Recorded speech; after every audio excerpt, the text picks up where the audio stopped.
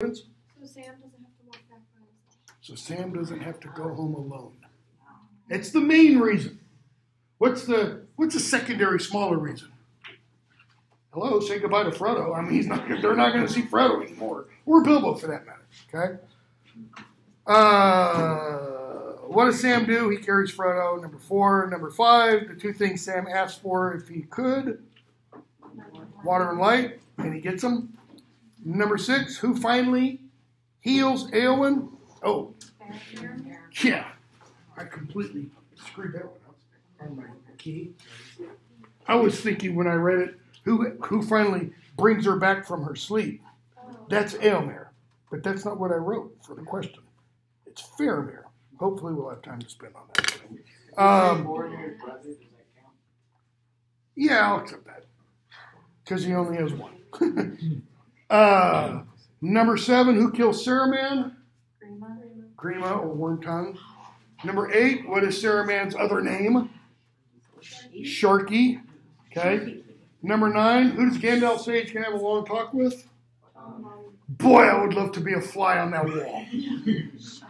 Because I kind of wonder if Gandalf goes in, "Hail, Master," if Tom Bombadil is who I think he made. The way that he talks about it, it kind of seems like he's referring to it that way. Yeah, he says, we're going to have a talk like we haven't had in a long time. 10, who's the hero?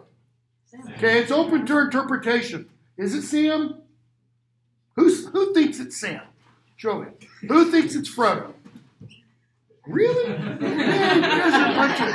was so passive throughout the entirety of that. Who thinks it's Aragorn? Because some people have said Aragorn's not. I mean, he's the Return of the King, but he's not the Aragorn. I feel like it's just collectively the whole fellowship. Kind of. We're all heroes. Right? Well, no, it's not that we're all here. Well, I mean... Everyone's a Pippin. Is Pippin necessary? They saved our morale. Yes. Well, I mean, he becomes very necessary. If Pippin hadn't dropped the rock down the well, take it to its logical conclusion, what would not have happened? Bingo! Gandalf would not have come back. Why? Because Gandalf would not have died. If Gandalf would not have died, he would not have become Gandalf the White. If Gandalf the White did not become Gandalf the White, he wouldn't have been able to do everything. It kind of goes back to what Gandalf was saying about Gollum, like even the wise cannot see all ends. Hello?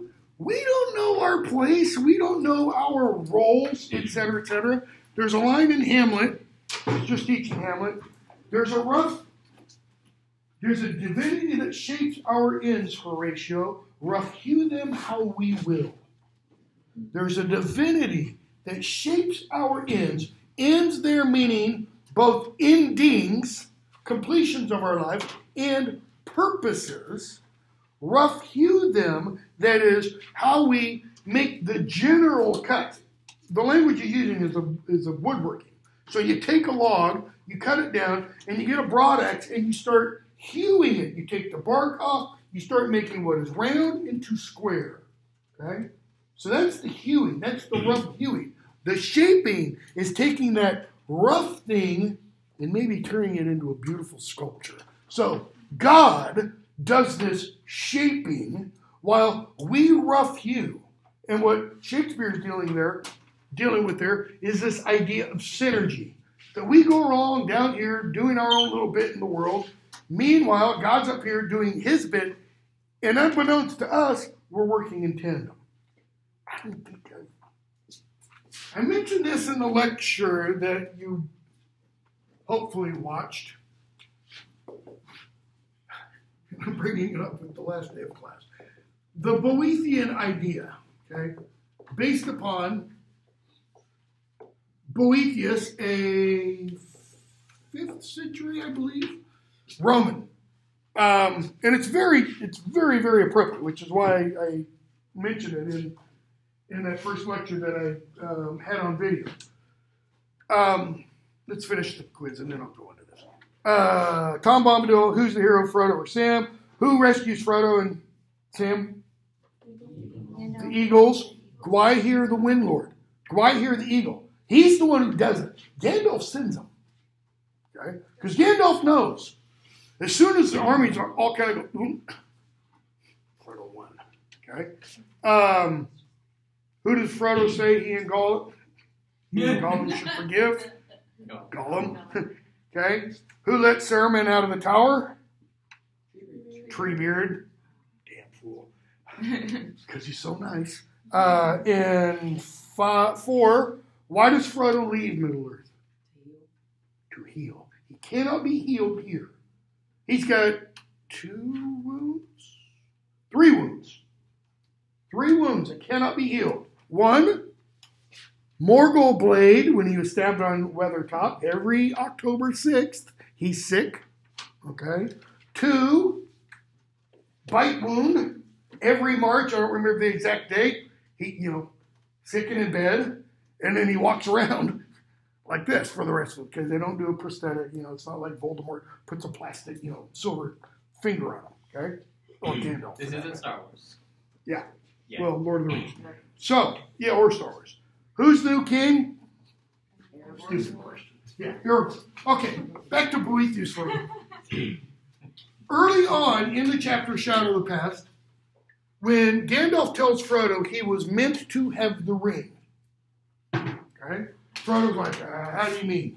Okay? Well, that term meant implies there's something meaning. There's something that intends Frodo to have the ring. We're never told within the Lord of the Rings what that is. It's clear if you look at the Lord of the Rings as part of a much, much larger cosmology, the whole world of Middle-earth, that's Eru Iluvatar. Or maybe his representative in Valinor, Manwë. Okay? So, Boethius was a 5th century AD. I don't remember if he's a senator or not. He was pretty high ranking, and he was good friends with the Roman emperor in the West at that time, because Rome was divided into East and West, who was a German, whose name was Theodoric.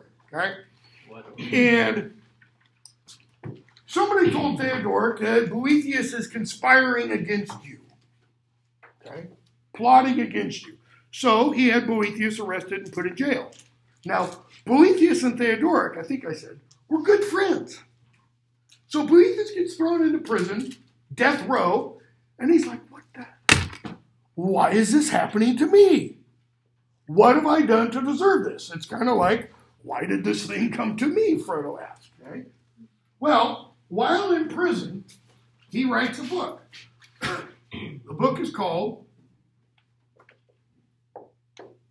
The Consolation of Philosophy. Sounds really boring, right? It's the most important book written in the Middle Ages. It is the most frequently referred to and the most widely copied book outside like the Bible, okay, in the Middle Ages. All right? Consolation of philosophy. What does that mean? Does that mean he sits down and he picks up his Plato and goes, oh, I feel better? No. Philosophy in the book is the goddess philosophy. Wisdom, if you want. Love of wisdom. Who comes to him while he's in prison, because he's like, why is this happening to me? And she says, sit down and I'll tell you. Okay? And she kind of deals with some of the trite things. Oh, it's all part of a great plan. No, that's not what she says. But she does say, what is happening to you is all part of God's providence. That's a particular theological word that means God's governance of everything. Everything that happens. Like the ring falling off Gollum's finger while he's sneaking around in the mountain, only to have Bilbo stumble upon it, days, whatever later. Right? But while she's talking about it, she mentions 2 other things. Fate and fortune. Right? Fortune is what governs what happens here on earth. That's why we talk about people who have good fortune, they have bad fortune. It's because the goddess Fortune, the sub-goddess, if you want, Fortune, she's calling the shots here, Lady Fortune, right? So she's spinning her wheel. Vanna White's over there, doing the letters for everybody. And sometimes you're going upwards in fortune. Things are looking up. Okay? And sometimes you're going down in fortune. All right? Unfortunately. But that's down here on earth. Outside earth, fate is in control. See, fortune doesn't have any control over fate. Fate can control fortune. This is based upon the Greek model of the universe. Right? Where's God in this? God's back here. See, in the Greek model, God is fate. no, it's not that the gods are fate. It's that the fate is equal to in power to the gods. Which is why in the great play by Sophocles, Oedipus the King, right? Oedipus can receive a prophecy that is told to him by the gods about what's going to happen in the future. Why? Because the gods know what fate dictates. Fate is whatever's going to happen. It's going to happen. There's nothing you can do about it. If you're a real fatalist, if you really believe in this kind of Greek system, it was fated what you put on for your clothing this morning. It was fated what you ate. Fated from when? From the Big Bang forward.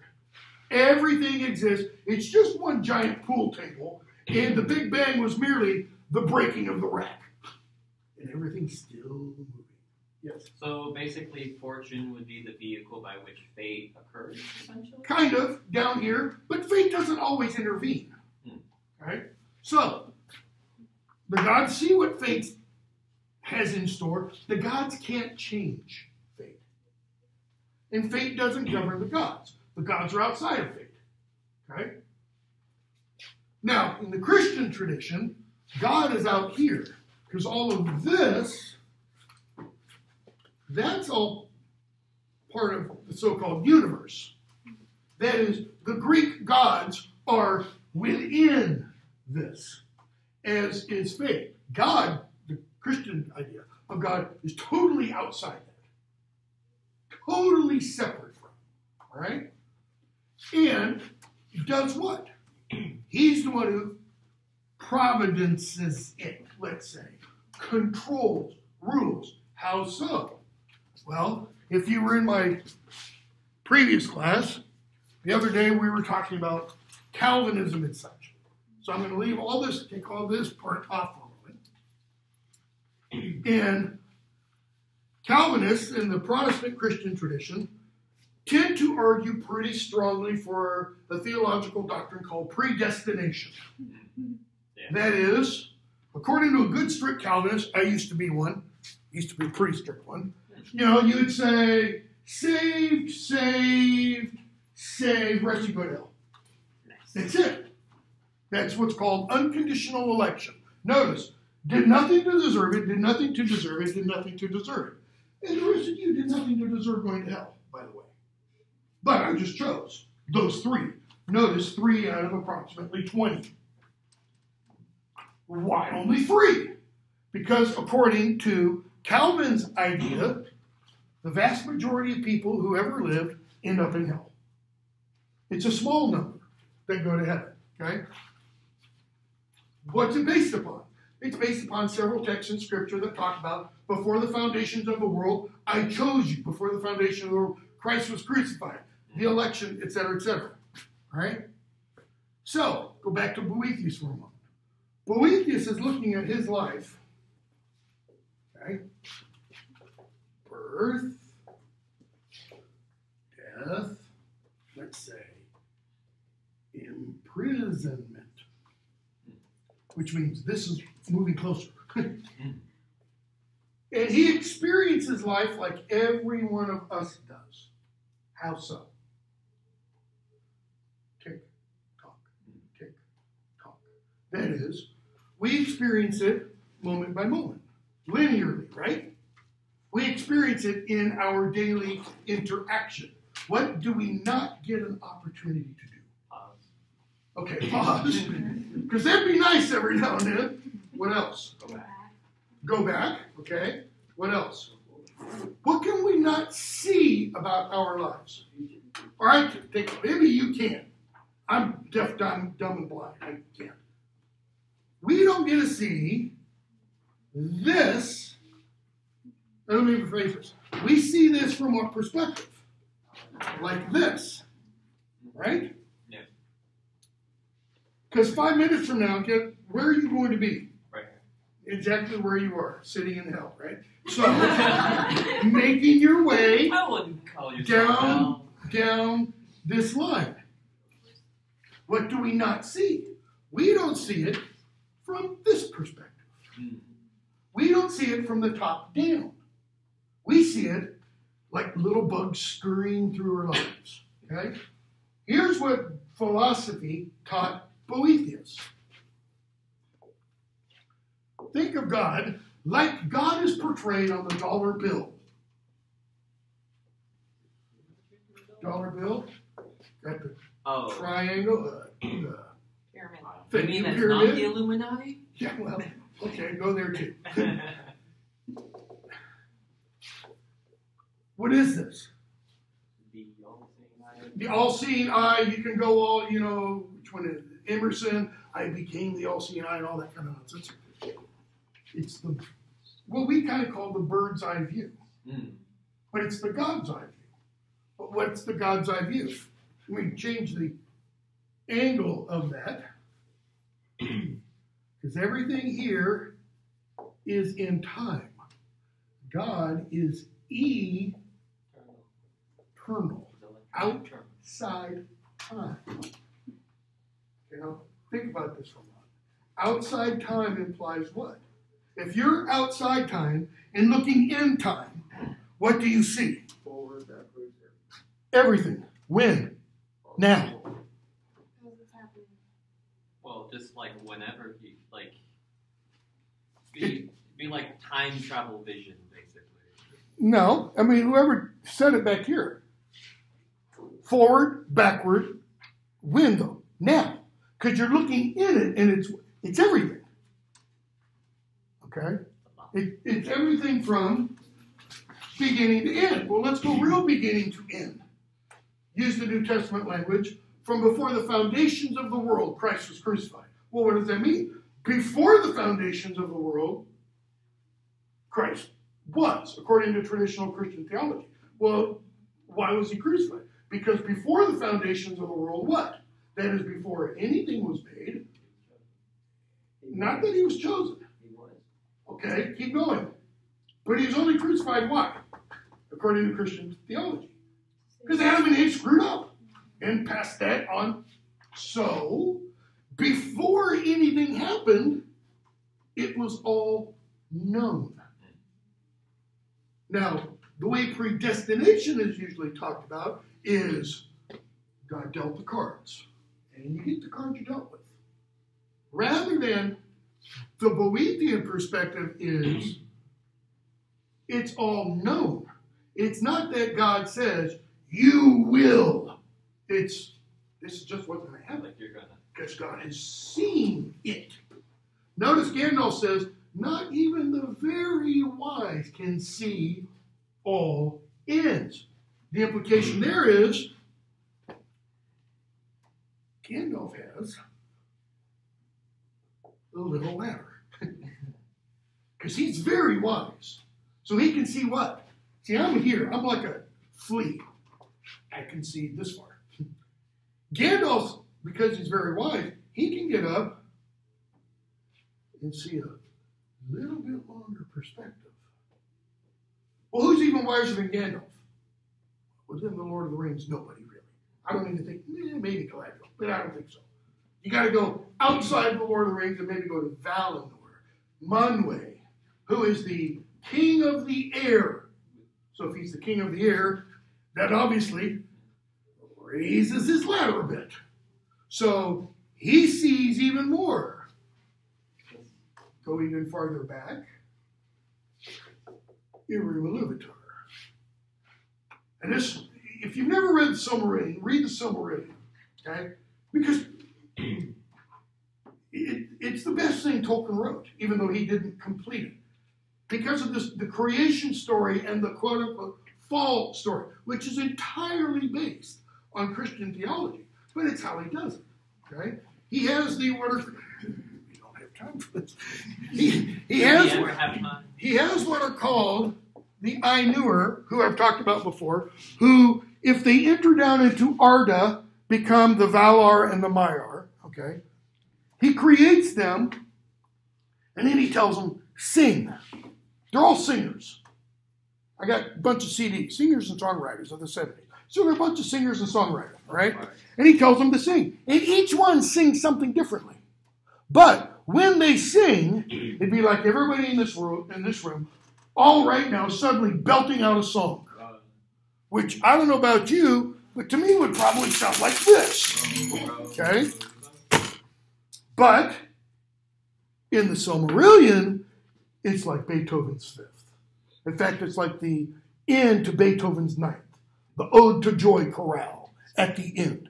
Everything is beautiful, except for one part, the character of Melkor, who doesn't like the theme, and he decides to introduce, okay, and that happens 3 times. See, but when they're singing, they think they're just singing. They're just there to please Eru Ilúvatar.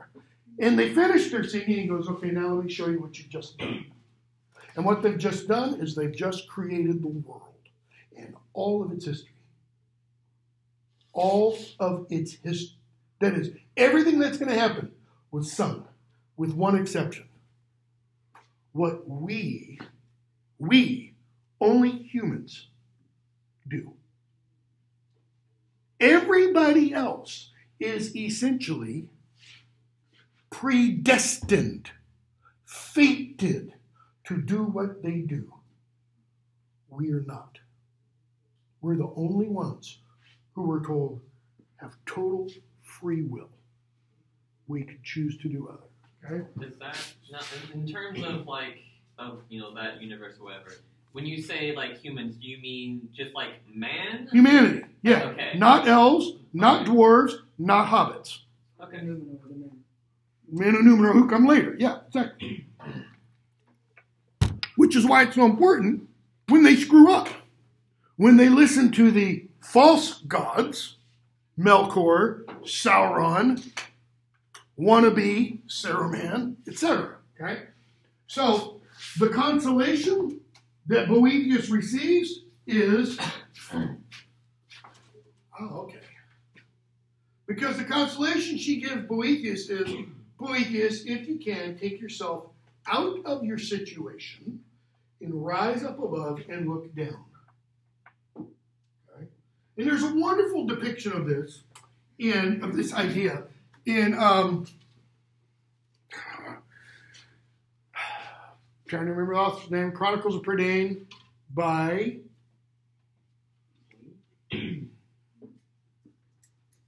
Lloyd Alexander, okay?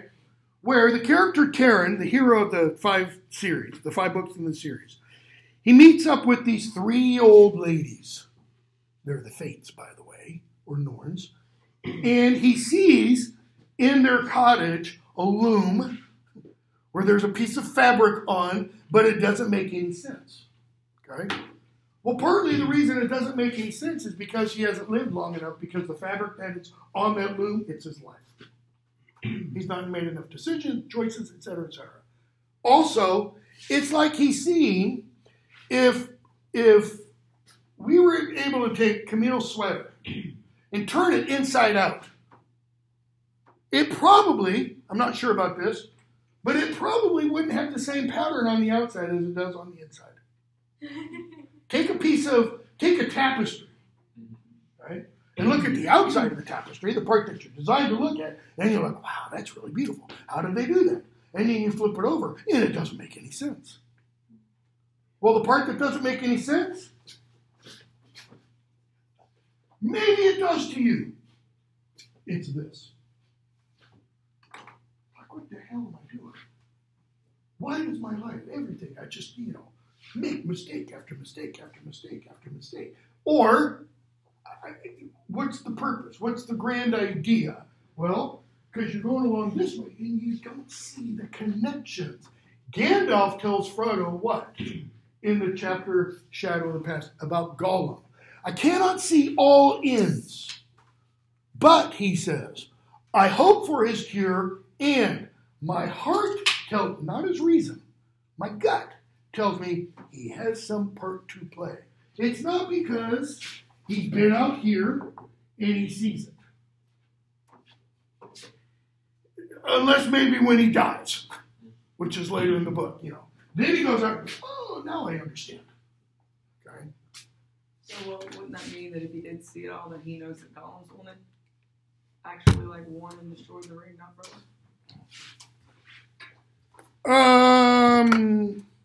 Could be, because if I remember right, the language he uses, let's just jump forward for a moment.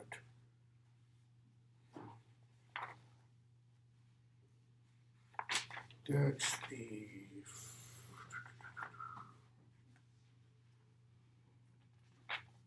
Faramir talking with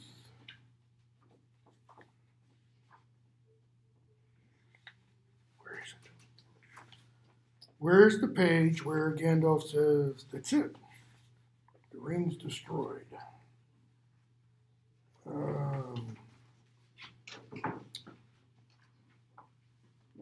It's in the chapter, The Steward and the King, which we're not at quite yet.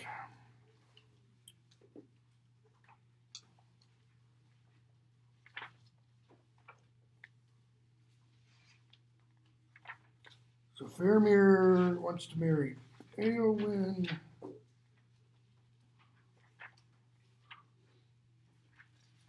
We'll find it when we go through maybe.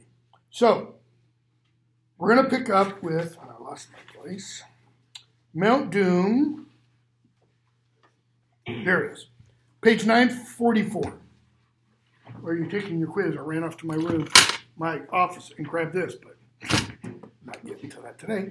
As if we would ever do it. 944, bottom of the page. We left off with Gollum saying to Sam, don't kill us yet. Okay? Don't kill us. Sam's hand wavers. His mind was hot with wrath, the memory of evil. It would be just to slay this treacherous, murderous creature, just and many times deserved. And it seemed the only safe thing to do. But deep in his heart, something tells him no. Why? What tells him no? Is it mercy? I mean, yeah, it is. What else is it? Why does he experience that mercy? Why does he feel mercy towards Gollum? Or show mercy? Because he wore the ring. He felt the power of the ring himself. For how long? Well, he didn't wear it. Well, he Well, put it around his neck. but he did wear it for a time. He did put it on. Oh, yeah. Yeah. But even then, how long did he have the ring? No, it's longer than that. I think it's a day or so. But it's a day or so. And Gollum had it 600 years. So in that little flash of time compared to Gollum's, Sam understands what Gollum is experiencing. Frodo said, chapter Shadow of the Past, no, and I do not want to see him.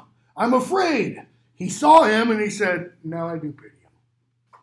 So, we're told at the end of that paragraph that begins, Sam's hand wavered.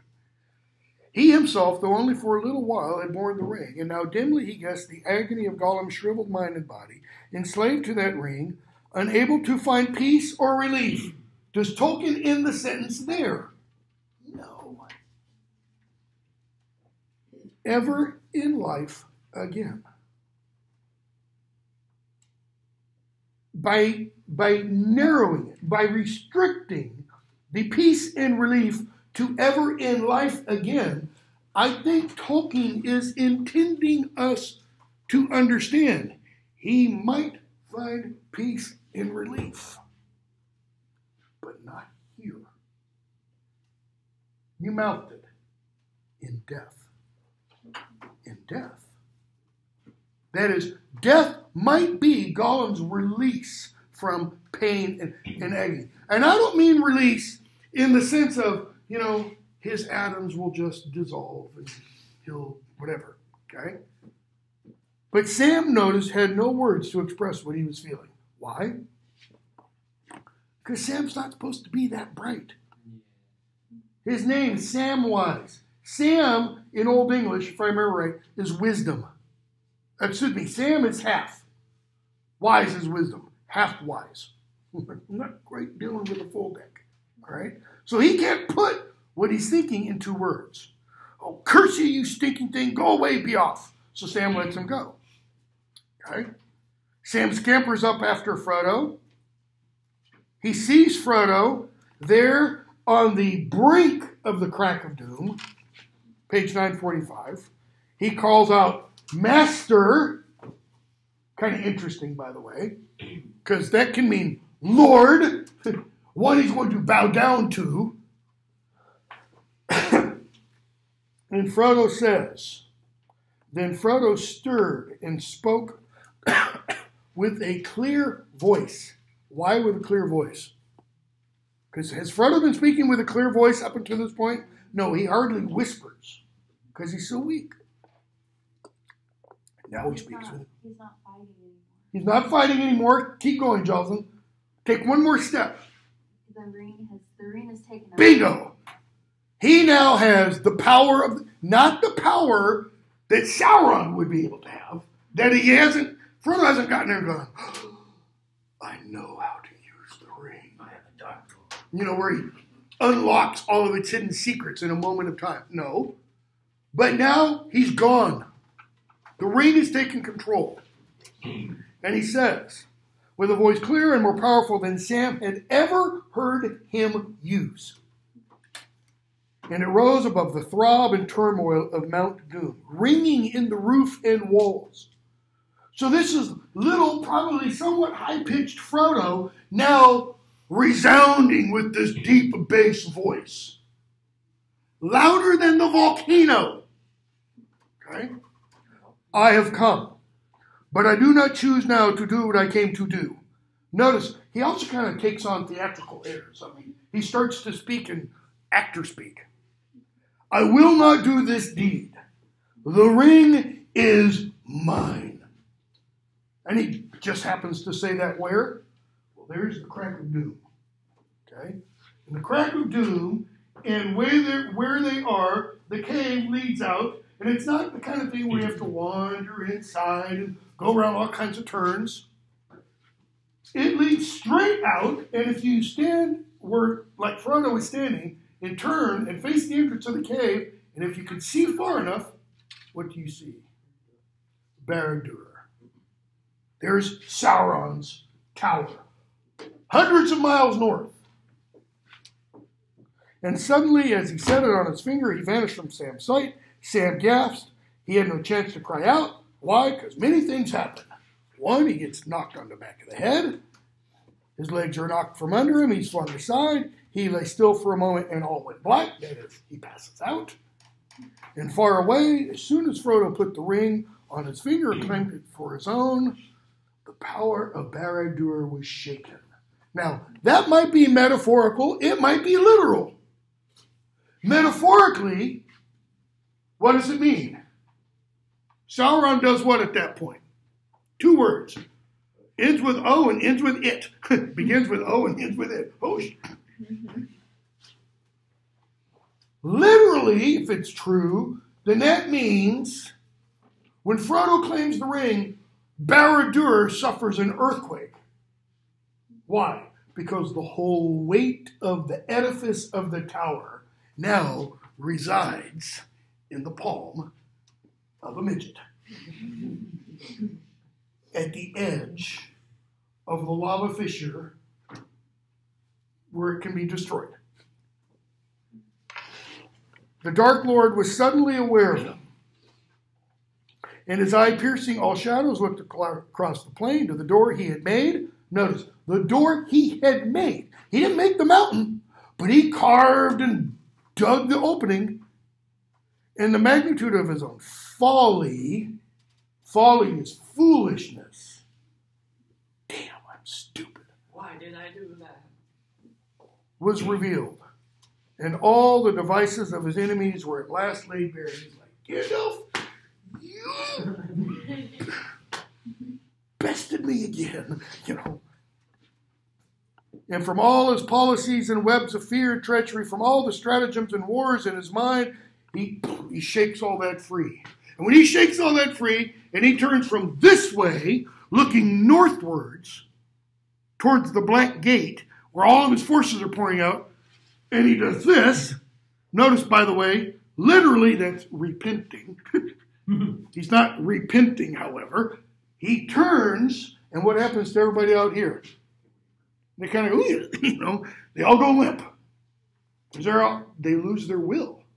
Their will is his will forced upon them.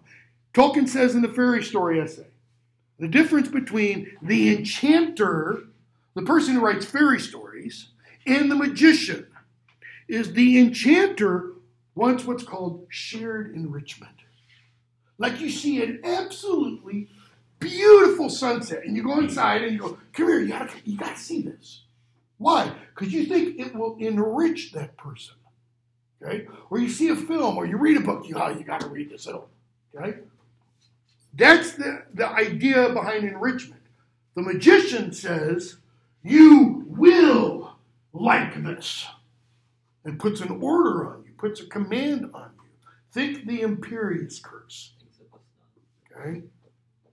The magician, Tolkien says, is all about power. All about power. What's Sauron want? He wants to be worshipped. Why? Because of his power. That's it. Okay? So, he realizes the 8 riders that are left, they start flying. But they can't get there instantaneously. Notice you could do a great mashup, Lord of the Rings and Star Trek. Have them get in a transporter. Yeah, and they're there. But, of course, there'd have to be a transporter there, too. So, Sam wakes up. He notices the mountain starting to shake. How do I know? The fires below awoke in anger. The red light blaze. There's a great glare and heat. And Sam sees Gollum's long hands draw upwards to his mouth. So Gollum's hands do this. Because Gollum's struggling with something. And he sees his white fangs gleam and then bite down. And there's Frodo with his hand in Gollum's mouth. Okay?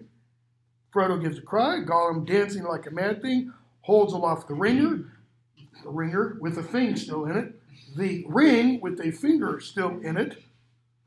It shone now as if verily it was wrought of living fire. Precious, precious, precious, Gollum cries. My precious, oh my precious. And with that, even as his eyes were lifted up to gloat on his prize, he stepped too far, toppled, wavered for a moment on the brink, and then with a shriek he fell. And okay. A roar, great confusion of noise, fires leaped up. Why? Gollum's gone, the ring is gone. Okay. And Sam says, well, this is the Frodo says, this is the end, Sam. What does Frodo mean, this is the end? Yeah, this is the end, Sam. Because the mountain's going to erupt. He doesn't know this literally, but the mountain's going to erupt and we're going to be, Vesuvius. We're literally right next to the lava already. Okay? And there's Frodo, pale and worn, but himself. And Sam falls on his knees. In all that ruin of the world, for the moment, he felt only joy, great joy. The burden was gone. Joy, great joy. Eucatastrophe. What's the eucatastrophe?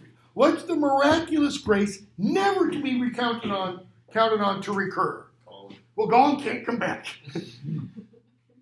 It's not like he's going to find a little hidden tunnel and they're going to replay it. It's not Groundhog Day. Okay? Your poor hand, and I have nothing to bind it with or comfort. I would have spared him a whole hand of mine, rather.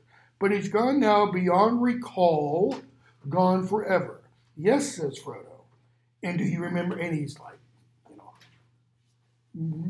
thinking of good old days. But for him, Sam, I could not have destroyed the ring. Think about that sentence for a moment. Yes. Okay, so I have a question. So earlier it seemed like Gollum knew that he was going to complete the quest, but then here it seems like it was an accident. Okay, what do you mean by complete the I quest? mean that he knew he was gonna die. Yeah. Because those are two different things. We had talked about. Hold on. Oh, We had talked about last class.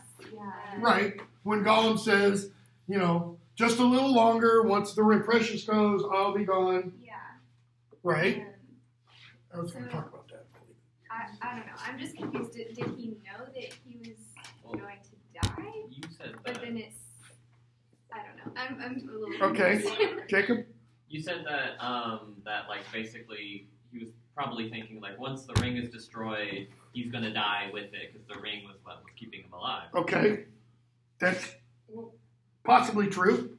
I'm sort of thinking it was along the lines of because he knew he made a promise to the ring and the ring was going to hold him to it. He knew he was going to try to take the ring, and the ring, he was pretty much told if he did, he was going to die. So he's going to try and die either way. Yeah, I mean, and Frodo specifically told him if he tried, he would fall into the. If you ever touch me again, you will be destroyed. Right. The ring, or whatever the voice is. Yeah, he gave a specific how he would be destroyed Yeah. too. Yeah. In Go. the lava or fire or something. It's kind of funny even because like the ring holding Gollum to his oath is also holding the ring to that like oath as well. Like, oh, he's got the ring. He went, took the ring, so he's going to have to be killed. I'm going with him because of that. Which is because he swore directly to the ring, Yeah. not to Frodo, not to Sauron, Yeah. to the ring itself. And so the ring, like, 940, bottom of 943, top of 944. Down, you creeping thing, out of my path. Your time is at an end. You cannot betray me or slay me now. Then suddenly Sam sees Frodo and Gollum as if a different vision, and he hears the voice come out of the wheel of fire at Frodo's breast. Be gone and trouble me no more. If you touch me ever again, you shall be cast yourself into the fire of doom. Now, if that's the ring, okay, big conditional if. The voice comes out of the ring of fire at Frodo's breast. Okay? So the ring really condemned itself. Interesting thought. Which kind of possibly ties into all this kind of stuff that I was talking about. Are you a suicidal ring? So, the ring says, you will be cast into the fire. Now, go back to what Frodo says. But for him, Sam, I could not have destroyed the ring. What does the but for him mean? Not. If it weren't for Gollum, I couldn't have destroyed the ring. He didn't even destroy the ring. He didn't destroy the ring. Frodo did not destroy the ring. That's what you. Frodo did not even get the ring to Mount Doom. Sam did. How? Because he carried him part of the way. He carried him part of the way up Mount Doom. He kept him alive the whole way. Okay? This is why I think Jocelyn's, suggestion, maybe the entire fellowship is the hero, is significant. Because everybody in the fellowship has their part to play. Even Boromir. Where did Boromir significantly play a major part? Is something I never talk about. When you're trying to take the ring. Okay, before then. A positive part. A really positive part. On the mountain? On Mount Carathris, before they go into the mines of Moria. Right? He helped carry the hobbits. He helps carry them. He digs them out through the snow. He and Aragorn. The two men. Gandalf, somebody says, Gandalf, come on, man. Fire. He's like, gotta have something to burn. It's not like Peter Jackson. I don't know the Peter, because I don't remember this at all in the films. But you would think some idiot producer or director would have him get his, staff and suddenly turn it into the flamethrower-o-matic, and melt all them. But he doesn't do that. Okay? That is what you I care. think he just preferred having Legolas dance on the snow. He's light-footed. I mean, okay, we're elves and fairies. Cool. So, he says, but for him, Sam, I could not have destroyed the ring. The quest would have been in vain, even at the bitter end. The bitter end. It's bitter for Frodo. Right? So, let us forgive him. For the quest is achieved, and now all is over. All? My life, your life, we're dead, Sam. But the quest is achieved. Yay! Everybody back in the Shire, they live fat, dumb, and happy and totally unaware of anything that has gone on out here. I'm glad you're here with me here at the end. I'm glad you're dying with me, Sam. If there's anyone that wanted to die with me, it's you, Sam. So, chapter 4, Field of Cormallen. This is where it is. The Nazgûl suddenly turn and flee. All the captains of the West cried out. Bottom of page 948. For their hearts were filled with a new hope in the midst of darkness. Notice they don't know why. Out from the beleaguered hills, knights of Gondor, riders of Rohan, Dunedain of the north, close serried companies, blah, blah, blah. And Gandalf says, stand, men of the West, stand and wait. This is the hour of doom. Because Gandalf, at that point, it's not like he has a sudden insight, but he knows it can go one of two ways. And even as he spoke, the earth rocks. That is, there's a big old stinking earthquake. Rising swiftly up, far above the towers of the Black Gate, high above the mountains, a vast soaring darkness sprang into the fire. Now, visually, what does that mean? Literally, some black thing rises up out of Mordor, higher than the mountains, higher than Barad-dûr, and the earth keeps quaking, and the towers of the gate collapse. The wall collapses. It's a beautiful wall. It's totally destroyed. The realm of Sauron is ended. Gandalf looks at that and goes, I'm going to read the signs. Sauron's gone. The ring bearer has fulfilled his quest. Does Gandalf know it's Frodo? No, but who was the last one to have the ring? It was Frodo. Gollum did bear the ring. Bingo. The ring bearer fulfilled the quest. Because whoever had the ring, You see a gust of wind knocked it into the clouds. and they gazed south to the land of Mordor, and it seemed to them that black against the pall of cloud there rose a huge shape of shadow, impenetrable, lightning crowned, filling all the sky. Look at videos sometimes of when there's a major volcanic eruption, especially if it's at night. Totally cool, because you'll see all the lightning at the top of the ash cloud. Okay?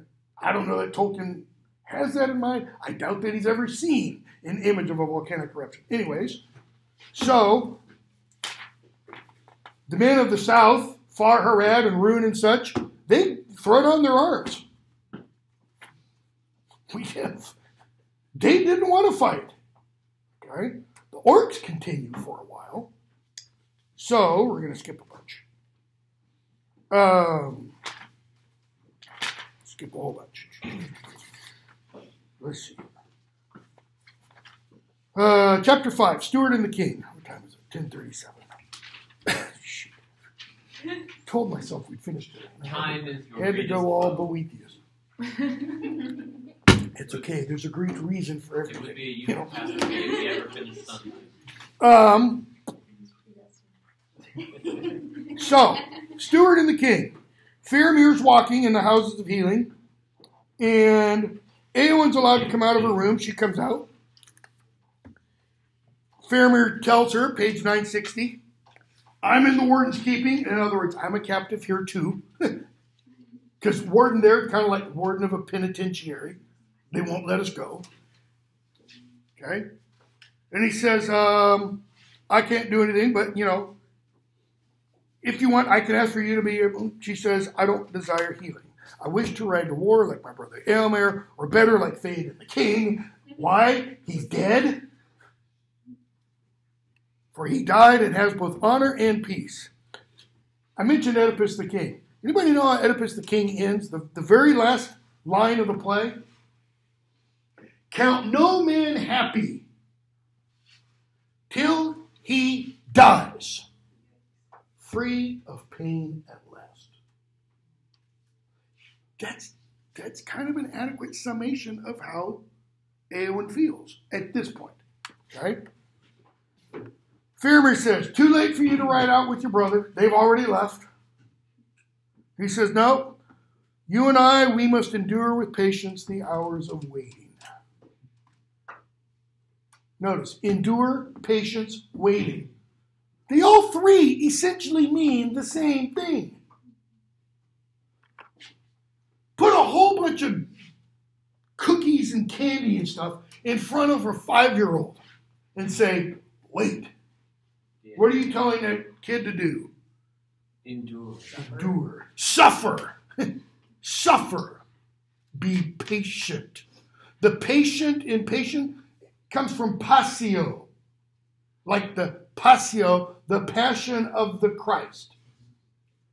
It means to suffer.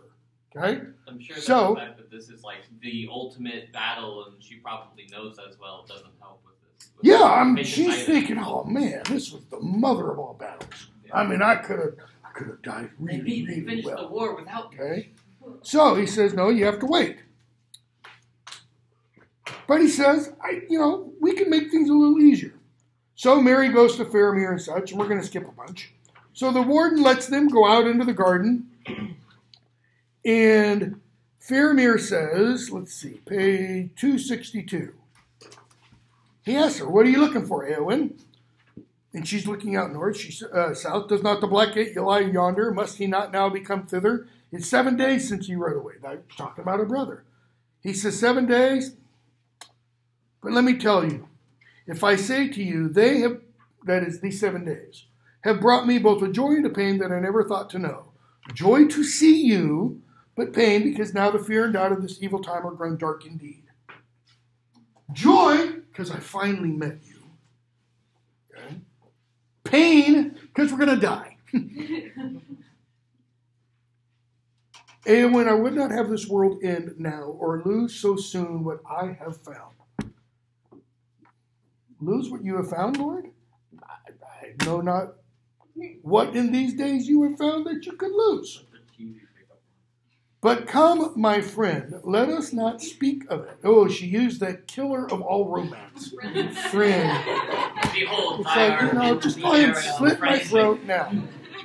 Let us not speak at all. I stand upon some dreadful brink, and it is utterly dark in the abyss before my feet. Ooh. She says, I'm at the abyss. And what does she see ahead of her? Nothing. Darkness. What's that a description of? Okay, possibly. Despair. That is an image of despair. Sees no light at all. But whether there is any light behind me, I can't tell. Why not? Because her implication is she can't turn around. What she's implying is her path is laid this way and this way alone. That she can't repent. What has she said so far in almost every conversation we've heard from her? What is she more than anything else? A warrior. A shield maiden. Okay? I cannot turn yet. I wait for some stroke of doom. That is, here's the abyss. I can't turn yet. I'm waiting. She's implying I might be able to, but I'm waiting for something. Some stroke of doom. Now, usually stroke of doom there means judgment. Stroke kind of implies slashing, like off with their head. Faramir, yes, we do wait for the stroke of doom. But they don't say anything more. And it seemed to them as they stood upon the wall that the wind died, the light failed, the sun was bleared, all sounds in the city or in the lands about. In other words, it's like time stops. Neither wind, nor voice, nor bird call, nor rustle of leaf, time halted. And as they stood so, their hands meet and clasped. Oh. Is this Tolkien being a romantic sucker? I don't think so. Why do their hands meet and clasp? Look at what comes. Though they did not know it. And still they waited, for they knew not what. Then presently it seemed to them that above the ridges of the distant mountains another vast mountain of darkness rose. They see off in the distance this darkness rise. And then it blows away. What did Theoden experience when Gandalf led him outside his great golden hall of Meduseld? It's not so dark out here. And he gets the shaft of light from behind him. Notice, she's out and she says metaphorically, there's nothing but darkness. And I can't turn around yet. Okay? The darkness rose, towering up like a wave that should engulf the world, and about it lightnings flickered, and then a tremor runs through the earth. They feel even Minas Tirith shake. Faramir says, it reminds me of Numenor. You got to read the Silmarillion and understand what that means. It means the fall of Numenor, which is Tolkien's Atlantis story. The fall, the subsuming of the island in the ocean. Okay. And she says, what? And he tells her, then you think that the darkness is coming? That is, he sees that and he thinks the darkness is coming this direction. And he says, no. Because she says, you think the darkness is coming? Darkness unescapable?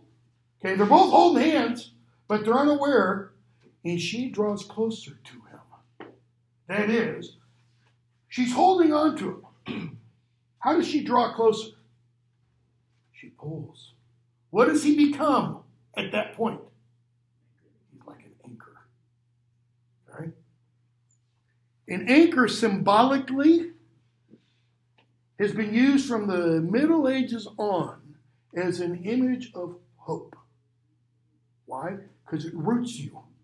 It doesn't allow you to flounder. It ties you to something real. Okay? So, he says, no. It was but a picture in the mind. I don't know what's happening. The reason of my waking mind tells me some great evil has befallen. And here we are at the end of days. But my heart says no. Notice, mind and heart, reason and heart, not sinking. Okay? But he says, and a hope and joy have come to me that no reason can deny. His heart is telling him that. And then he says, Eowyn, Eowyn, White Lady of Rowan, in this hour I do not believe that any darkness will endure. And he stoops and kisses her. Why does he stoop? Because he's tall. She's probably not short. Okay? If you're going to film this, you can't get a 5'1" actress. She needs to be probably 5'9", 5'10", too. Why? One, she wants to be a shield maiden, and two, she comes from a long line of kings. You just got to do it right. So they stand there, and an eagle comes bearing news. Okay. Bottom of 964. Middle of 964. Top of 964. Faramir asks, why are you still here? She's been given leave to go. Why aren't you off at the field of Kermallen? Do you not know? 2 reasons. I don't know the right one. Notice 2 reasons why she might be staying. Okay? And he's like, but I don't want to guess. Because what if I guess the wrong one? She says, I don't want to play riddles. Speak plainer. Okay, here we go. You don't go because only your brother called for you. And you want to look at Aragorn. That is, Aragorn didn't call you.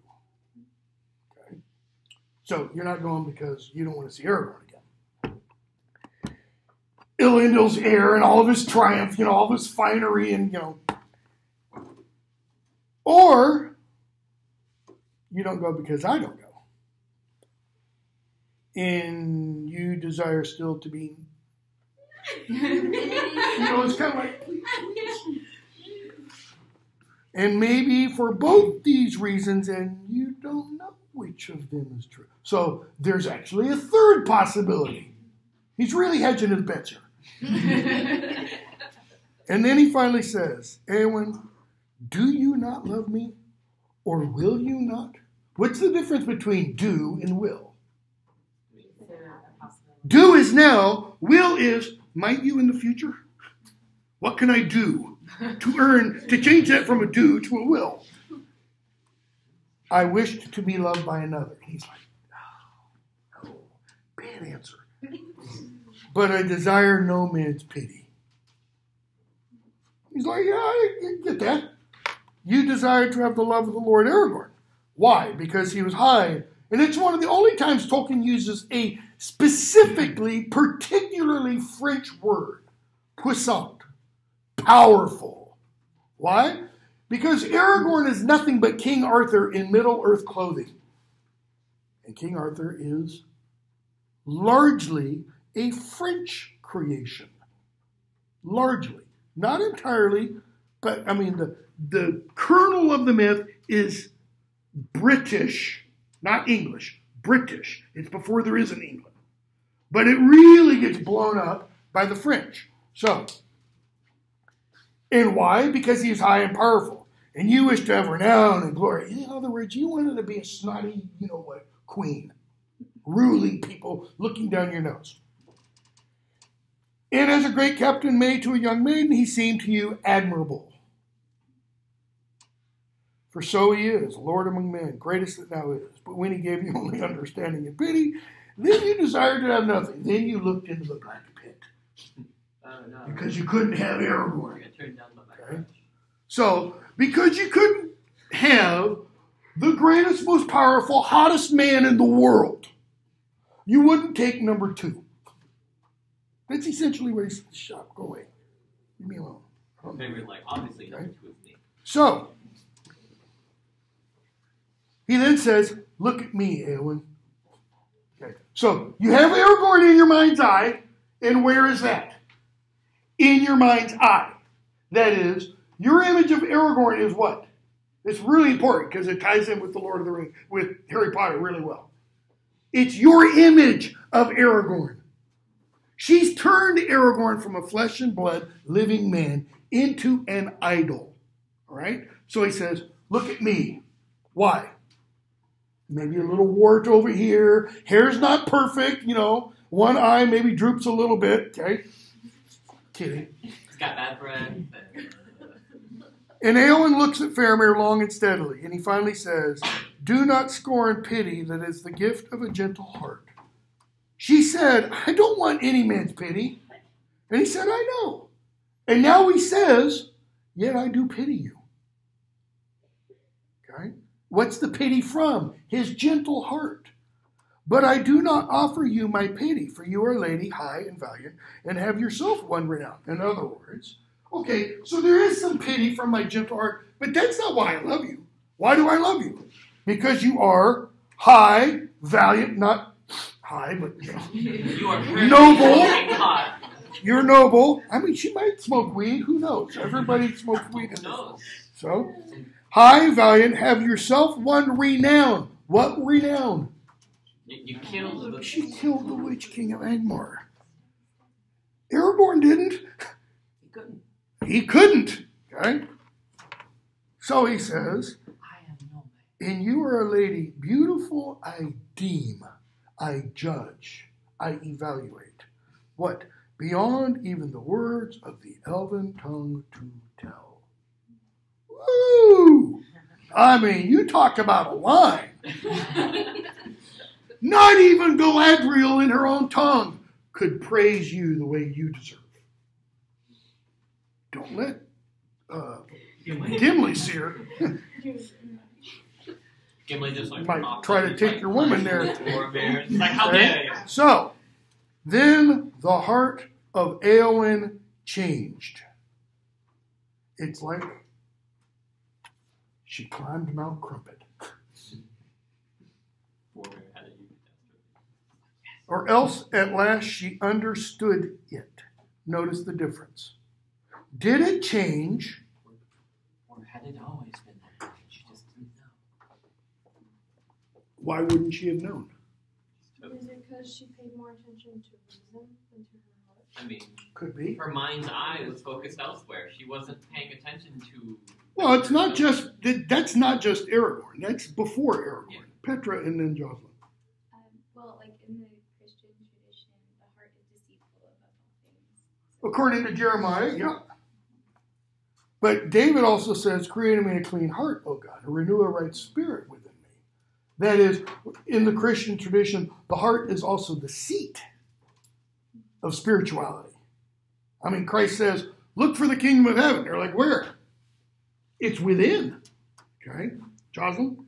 Well, like she was in shadow for so long under Grima Wormcoat, and then as soon as she was released from him, they went straight into war. Like, so she really hasn't had a chance to, like, be a woman, like, experience those things for herself. To be herself. Okay? So, we're told, the heart of Éowyn changed, or at last she understood it. And suddenly her winter passed, and the sun shone on her. Now, is it shone out there? Or is it from inside? And she says, I stand in Minas Anor, the tower of the sun. And behold, the shadow has departed. Now, the shadow is capitalized. Why? Because that's Sauron. But it's also the shadow within. Her shadow has departed. I will be a shield maiden no more, nor vie with the great riders, nor take joy only in the songs of slaying. So, not going to be a shield maiden, which means I'm not going to ride out to battle. I don't want to kill anybody. Okay? So it's all that. And she's not going to take joy only in the songs of slaying. No, now what's she going to do? I will be a healer and love all things that grow and are not barren. If she's going to be a healer, then what's she going to be? What does she tell, Aragorn, back before Aragorn takes the paths of the dead? That she will not be and is not. I am no mere serving woman. If you're going to be a healer, what do you have to do? You have to serve. That's it. You have to serve others. And if you serve others, what are you not doing for yourself? Serving yourself. Bingo. A colleague of mine who teaches this course too, now he's done the Harry Potter course in London with me as an assistant. He's kind of the one who brought this out. What do we see in this scene with Éowyn? This is her healing. This is her cure that Gandalf wants Gollum to find. Notice her heart was changed. That implies what? We're going to see this in one of the Harry Potter novels. It blows my mind every time. It's her conversion. Not in a Christian sense. That is, she doesn't fall down on her knees and go, oh, Jesus, come into my heart and be my Lord and Savior. But it is a conversion. It's a conversion from what? Killing, being a soldier. Because if you're a soldier, that's your job, ultimately. Okay? To healing. Being a bringer of life, a giver of life, a restorer of life. You don't get a more profound conversion than that. She's also no longer seeking her own glory. Exactly. Faramir laughs. Good, because I'm not a king. Yet I will wed with the... Whoa, hold your horses there, Captain. Kind of getting, the cart before the horse. I mean, you haven't even asked her, Yeah, let's get married. What? If it be her will. And if she will, then let's go. Let's cross the river. Happier days. Okay? So, they leave. Now we're going to skip a bunch. Rest of the steward of the king, we get a bunch of stupid songs, Hail, Frodo, the 9 fingers. I hate that part. Oh boy, I sure didn't have 9 fingers on my Next chapter, many partings. All right? So, the reconstituted fellowship of a sort moves north. Okay? Aragorn's been crowned king. Gandalf finds a little sapling of the white tree. It's not been alive for thousands of years, but he finds one. Okay? Frodo puts the, crown on Aragorn's head, and they're like, all hail, Seek Heil, the whole 9 yards. Aragorn, etc. I don't think he's a Nazi. And they start going off north. Why? Because it's going to be the re-breaking. Only this time it's going to be the final breaking. Okay? On purpose. Aragorn goes with them. They get to Helm's Deep, and what happens? Legolas and Gimli break off. Why? They go there later, don't they? They're going to go through the caves. Why? Because they promised. Legolas would go with Gimli into the caves, and then Gimli has to go with Legolas into Fangorn. So they break off. Okay? What else? They keep going. They get to Isengard. Who's still there? Treebeard. Who's not still there? Yeah. And he's like, come on, Gandalf, you know me. I don't like to see anything caged. And Gandalf's like, oh, Treebeard. He pulled the wool over your eyes. He still has what? Power of his voice. Now, that doesn't mean the smoothness of his elocution. It means the power of rhetoric. He can be really persuasive. All right? So they find out he's gone. And then who do they meet along the way? Like 2 or 3 times. They run into Saruman. And what is he offered each time? A second chance. Only realize you can only be offered a second chance once, because if it's offered again, it's a 3rd, 4th, and 5th. And he's offered it many times. Okay? And every time, he turns it down. He's like, I would like some weed. And Barry's like, here, I've got some. Gives him some pipe weed and such. Okay? Weed about. What else does... I can't talk about that yet. So they keep going. Let's see. They make their way to Rivendell. There's Bilbo. Okay? Chapter 7, Homeward Bound. Gandalf, Merry, Pippin, Frodo, Sam leave Rivendell to head towards the Shire. Okay? Where does Gandalf ditch them? Where? Prancing Pony. They get to the Prancing Pony. Okay? And yeah, we're going to have to spend a few minutes on Tuesday.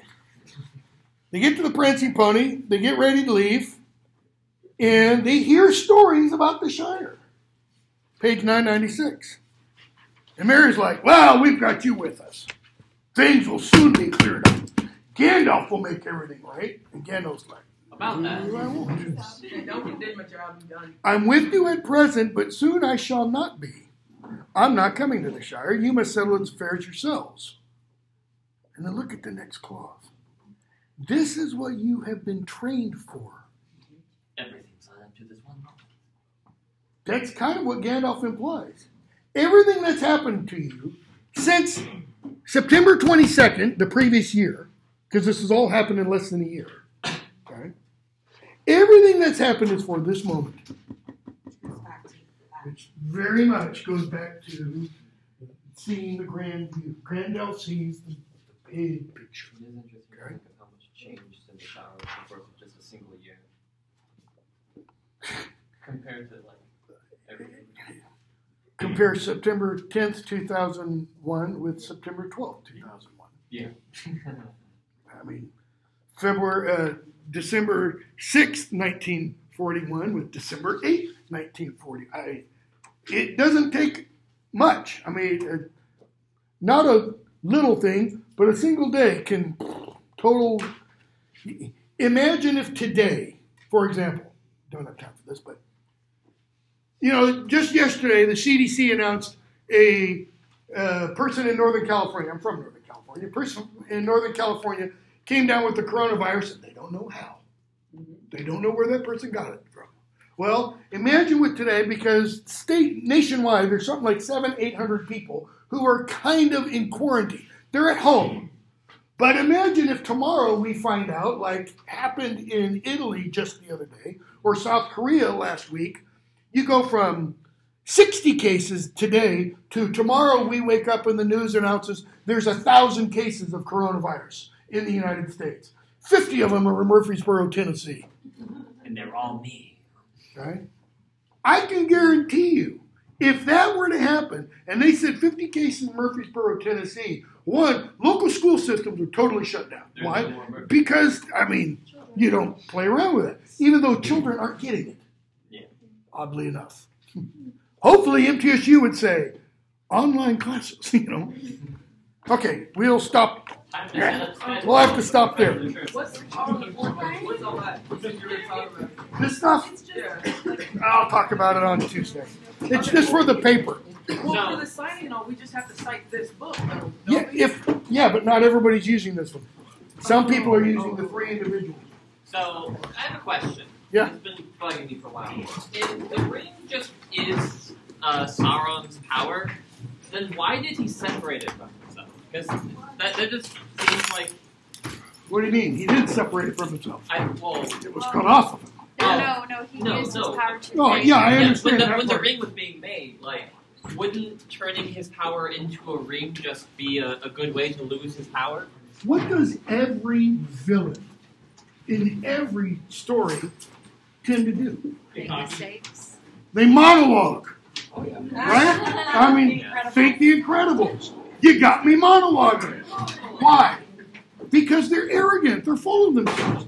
Sauron never thought anybody's going to get close to him. He was so full of He was- himself, he had to put some of his... He was so full of himself, he had to put part of it in something else. Well, That's a good way of putting it. my idea with it was that he was so powerful that he wanted to remove part of the power so that if anyone ever did try to take it or to get rid of him, he would have like a whole Well, life see, plan. you're reading it within light of Harry Potter.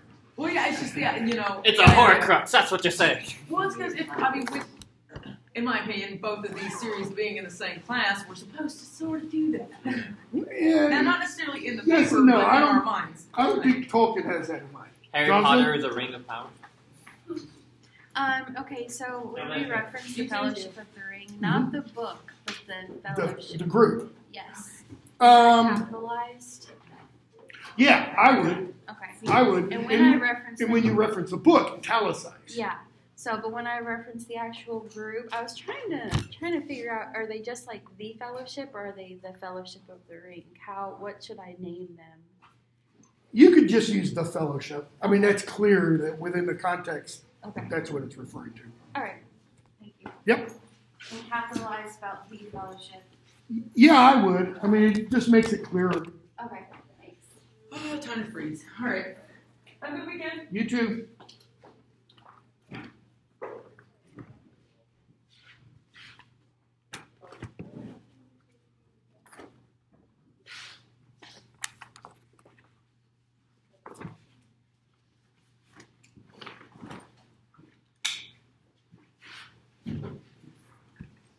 I shut that off.